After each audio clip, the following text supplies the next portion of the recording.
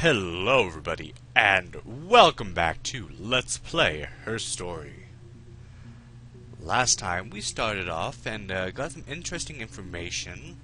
It seems to follow this girl and the murder of perhaps her husband, Simon. We don't know if it's her husband or not.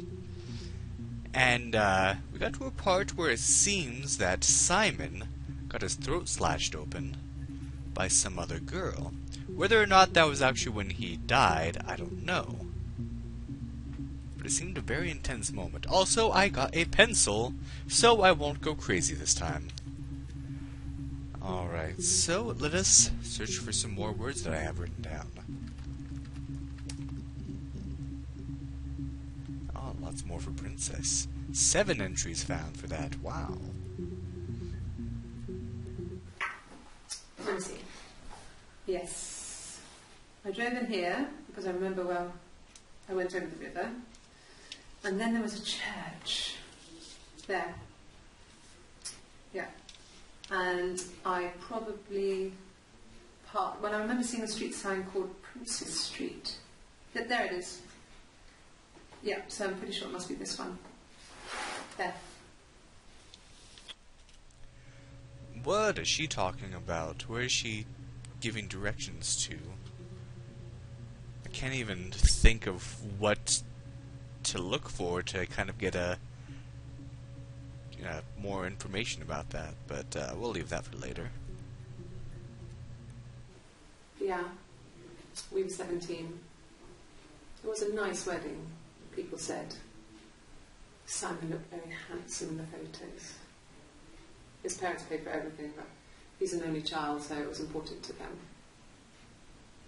It was what they called a shotgun wedding, but if you looked at the photos, you couldn't tell. The dress was beautiful. It looked like Princess Diana's. The train wasn't quite as long, though. There's a great photo of the bridesmaid helping to carry it out of the car.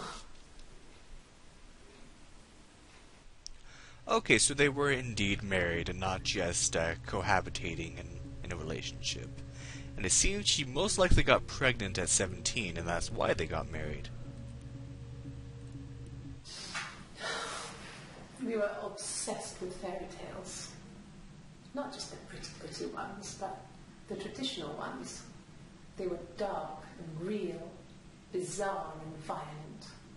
Felt like life. We had this huge old book that I think Mum must have bought from a library sale. The illustrations had thin tracing paper over them to protect them. They were in colour, shiny plates. At the front of the book was an index of illustrations.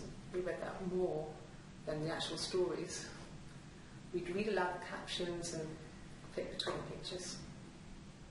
There was something intimate about peeling back the tracing paper and dressing the pictures. Rapunzel's hair was cut. The eagle plucks out his heart. The princess pricks her finger. Okay, so she's talking about a book for some reason. Don't know why. And I wish I knew another word to go along with princess to limit it to the other two that I have not yet accessed, but perhaps we will find them in some other way.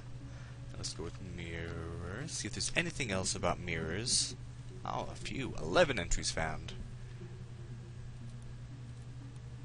My name is Hannah. H-A-N-N-A-H. It's Pandre. It reads the same backwards as forwards. It doesn't work from America, it's not quite symmetrical, but well, you get the idea. Sorry. Hannah Smith. I live at 31 Gladstone Street.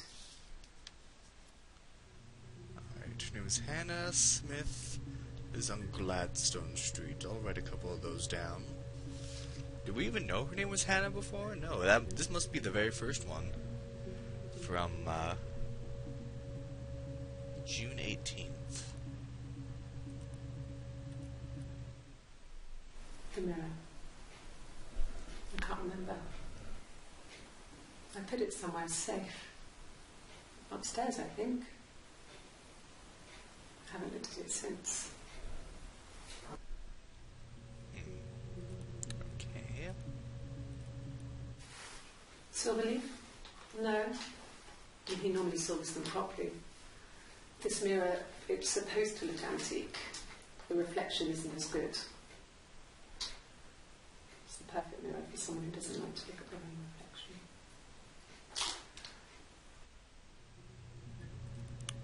Okay. That might be the murder weapon, actually. Because if you remember, Simon's throat was cut by a piece of a mirror. Now, earlier, another thing, she said she didn't know anything, that Simon just kind of left and didn't come back. Then another thing says that his throat cut, but we don't know what the real context of that. Let's see, I have Eric written down. Oh, there. Wow, a lot for Eric. He was wearing a shirt, a blue turtleneck shirt, and jeans. He has a watch.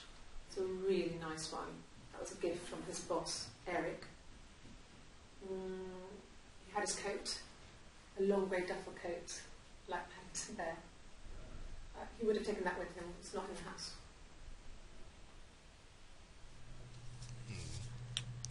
Coat. So yeah, this is before she at least allegedly claimed that he just disappeared and not had died, so he's missing at this point, but not found dead, I'm guessing. So remember, when she's wearing this outfit, these seems to be the very first interviews. Yes, there's a car that we share, a Cavalier, and a van he uses for work. It's owned by Eric, but we look after it. Both of them are there now, parked in the street. I'm not sure about the keys for the van. I can look for you when I get back. Van, car. So the vehicles was still there even when Simon had disappeared. Yes, that would be in his wallet. It's a Visa, a silver one. He doesn't like to spend money he doesn't have, so he usually pays with cash, but Eric convinced him to get one. Who is this Eric person? Eric was like an uncle to him. They were pretty close. They spend a lot of time with each other, especially when they have to go to conferences. Have you met his wife, Diane? Diane. Let's write that down. Alright, so that's all I can get for Eric. There's some later on, but I don't know how to access them. Because there's no way to get more. You can only get access to the first 5 chronologically. Let's see. I have plumber written down. There's only one for that, the one we got it from. Let's go with birthday. Oh, alright. Yes, that's my birthday. Not one of the big ones, but I guess you can see that.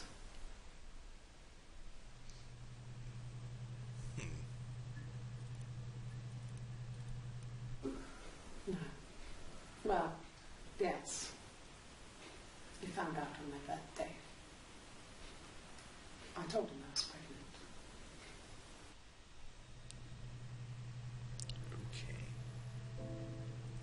Yeah, whenever we get a sort of dramatic, like, reveal, we get this cool music.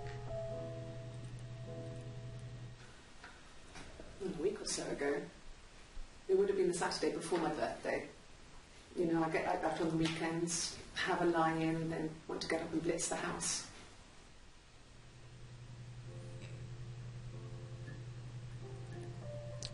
Okay, so that's for birthday. Let's look at baby. 17 entries found. We spent the wedding night in a hotel in Brighton. It would have been too much to do more. We'd be saving for the baby. It was wonderful to be in a hotel, away from home, just alone together. Since then, we've always tried to get away for our holiday.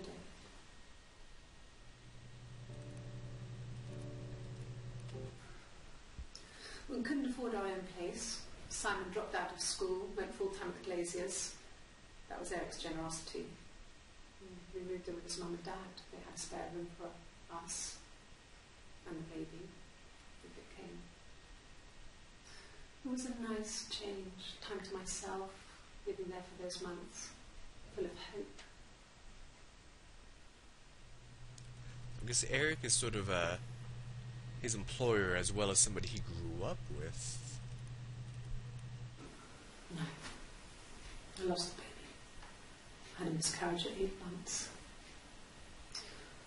We carried on living at Simon's parents until, well, it was only a few months after.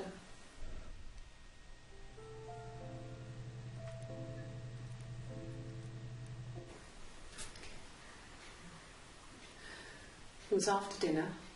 I had spoken to Simon's parents on the phone. I looked up for an early night and I suddenly had this thought. I think it was something his mum had said. She'd been speaking about old stuff, sad stuff, about when we lived there, about the baby. There's some boxes in the cellar, nursery stuff we never needed and I never had the heart to throw out.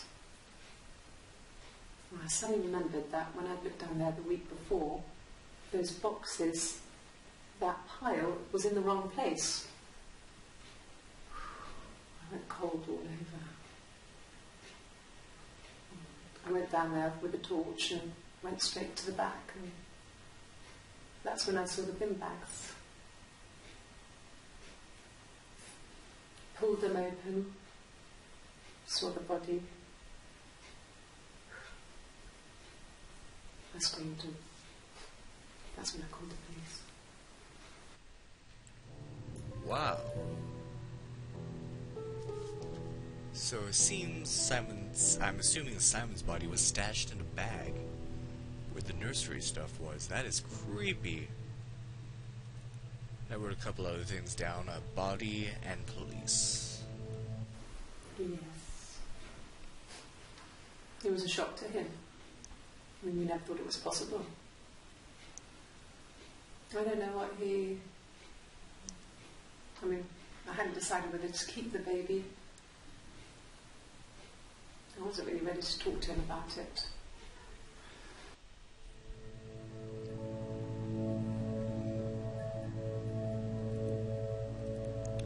Okay, so that's for baby.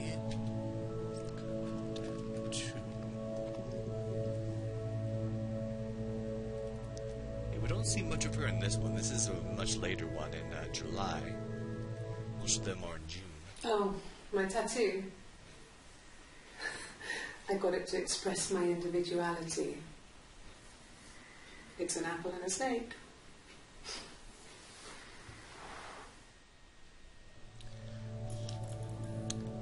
June reluctant expressing my individuality. Okay, I guess for getting that video, I'm gonna look up apple and snake.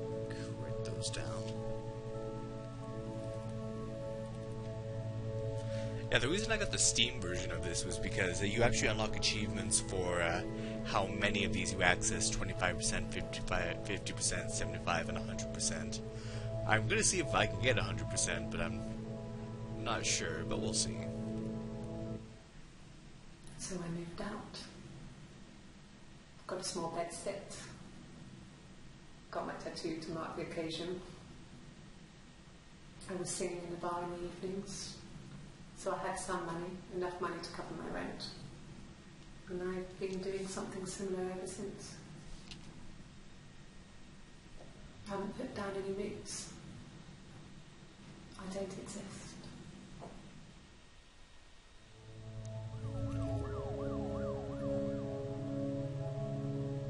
What was that?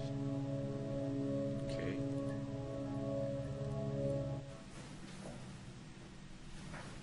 He saw me singing one of my shows.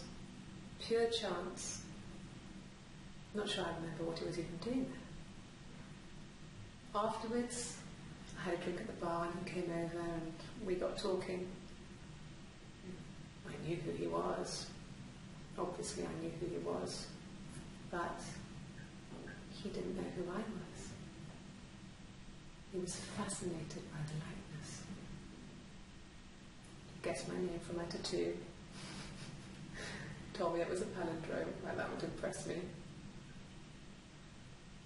I enjoyed talking to him.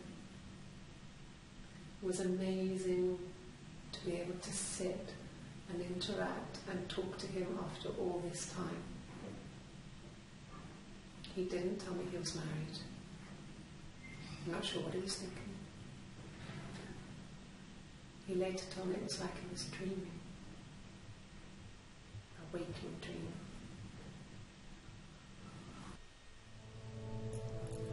I'm a little confused now. What I'm thinking is that at 17 they were going out, she got pregnant, so had the shotgun wedding moved in together. After she lost the baby, I'm guessing maybe they separated, but then a long time later they reconnected? I don't know.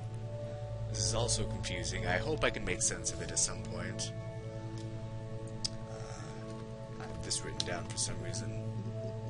I'll only get a few for that one. Black coffee, thanks. No sugar. Sweet enough as it is.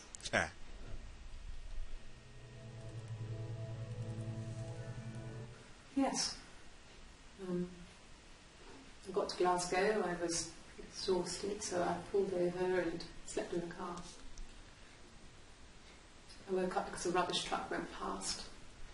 I got some petrol, bought a coffee and a pastry, tried calling someone from the payphone, and then headed back. What were you running from? Coffee, I guess. Milk and sugar. Wait a minute. Let's see, this is June 18th, says no sugar please. July 2nd asks for milk and sugar. It may be just nothing, but sugar, sweet. I'm getting some suspicions here. It might be something too wild, but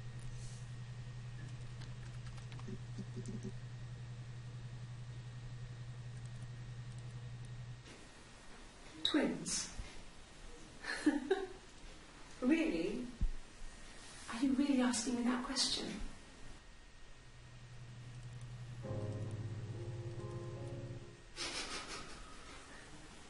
Are you out of your mind?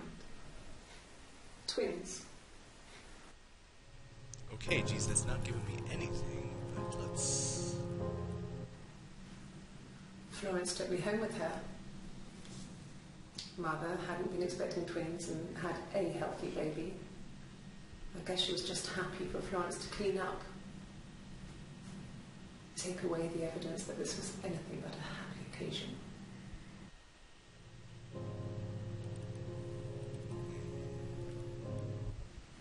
There were always princes and princesses.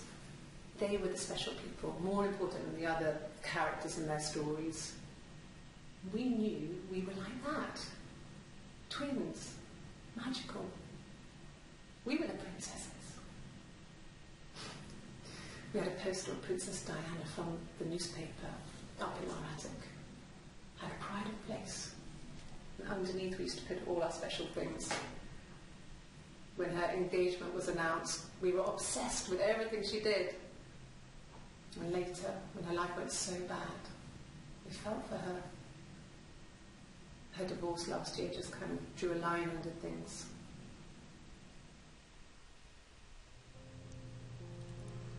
I'm starting to think we are looking at two different people. That's why things have been a bit confusing. Wow. Huh. Alrighty then. Cut.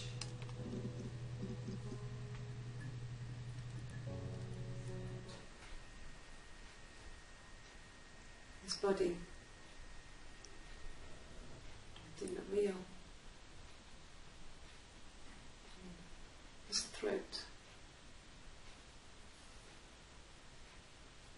his throat being cut.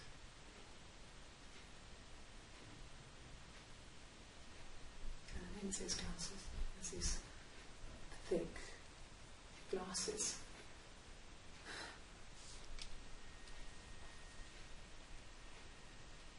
It doesn't always work.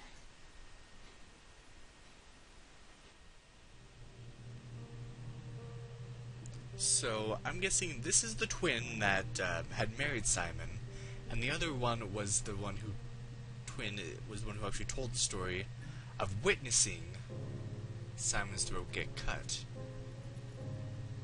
Alright, a couple more before we end this off. It's Rapunzel. The story starts when she's born. Mother Gothel, a witch, takes Rapunzel from her parents and keeps her locked up in this tower. Rapunzel gets pregnant by the prince, and Mother Gothel is furious, so she cuts off her hair and throws it. Actually, her hair's already short here, so that's already happened. But she throws her into the wilderness, and Rapunzel is reunited with the prince, who's blind.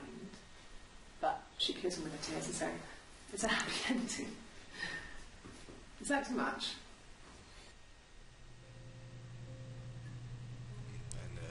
Achievement for accessing that one. Mother wanted me to grow my hair long, but I kept cutting it myself. I wanted to look like my reflection. She always had short hair when she was little. Mother would hide the scissors, but I would find a way. Cut it with a bread knife, something like that. My reflection would always leave her house and go on adventures, but I never could. Mother taught me at home, and I had books and TV. Oh, TV was magical, but it was only on when it wanted to be, so I spent a lot of time reading books. Well then, we have discovered some interesting things in this session. I'm pleased with that. That I was able to actually figure that out just from 2 different things of coffee. So what else will we discover about these 2 sisters then? You're just gonna have to find out next time on Let's Play Her Story. Thank you for watching, and have a good day.